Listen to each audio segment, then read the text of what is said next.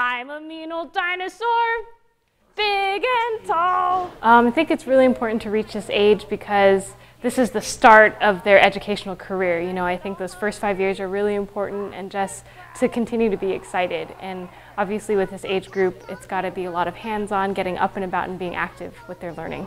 I'm about 5.5 feet tall, and I'm much smaller than a triceratops. I think once they hear about things here, maybe they'll go home and want to watch documentaries or just keep furthering their understanding of dinosaurs and beyond, and hopefully in their later grades that science is still going to be hands-on, you know, so that depends on in high school and middle school. If the science classes are still hands-on, I think this is a great beginning. You guys, you four?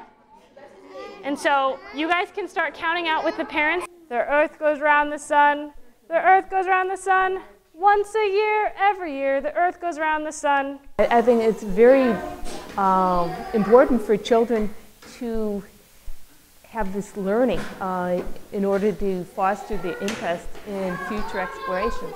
He's interested in the planets now. He got interested in the brain and the skull and the skeleton. And I'm trying to remember what the other, and the magnets. They did one on magnets, which is wonderful, the different poles. We have little magnets at home that they play with, and they're interested in that. What are you going to say? I'm very grateful for this program. Thank you. Yes, I'm very grateful. So look at the sun. It's bright, shining.